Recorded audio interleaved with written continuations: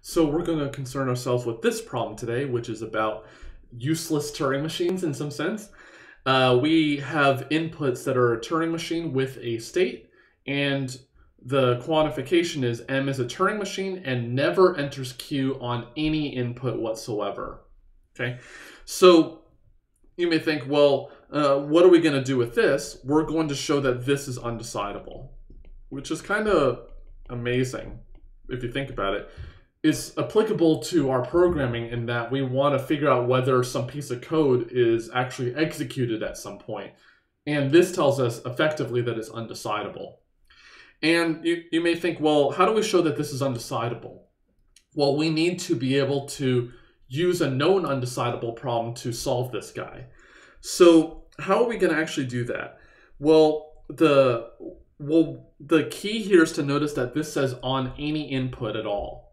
So is there a state that we actually care about in Turing machines that whether or not it actually goes to that state or not? And clearly the accept state is the one, because if it enters there, then we can figure out whether or not M accepts W.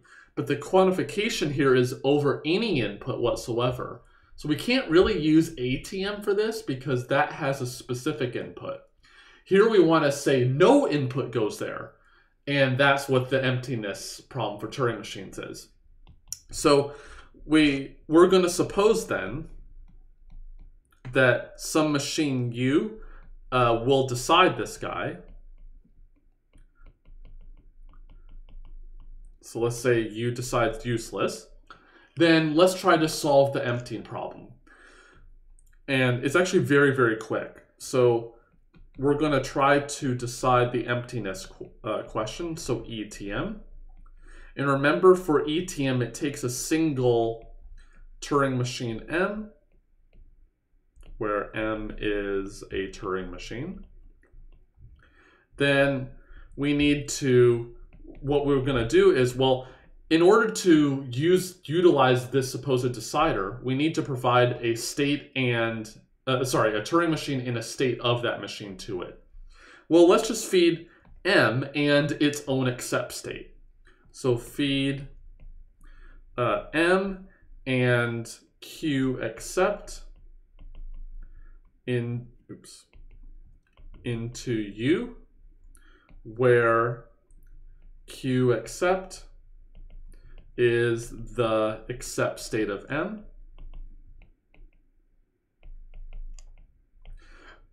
So we're just feeding this guy into U, which supposedly can figure out whether M ever enters the accept state on any input whatsoever, and that figures out whether or not the language is actually empty or not. So let's actually figure out what happens. So if U accepts, which is a funny English sentence, so if U says, yeah, M never enters this accept state ever, well, then that implies that the language of M is empty because it never hits the accept state on anything. And so therefore we need to say accept here because we're trying to solve the emptiness question. So if U accepts, then that means that the language of M is empty, which is what we're trying to decide in the first place. And if U rejects, because it's a decider, it has to do one of the two, then very similarly, we're going to reject also. Purely because if it rejects, then that means there is a string that hits here in this state, which means that the language of M is obviously not empty. And we know that ETM is undecidable, so useless TM is also undecidable. So hopefully that was interesting. Leave comments about useless Turing machines in the comments down below. As always, please like the video and subscribe to the channel. It really helps us out. There are many other links in the video description if you want to support the channel further. And as always, thanks for watching, and I'll see you next time.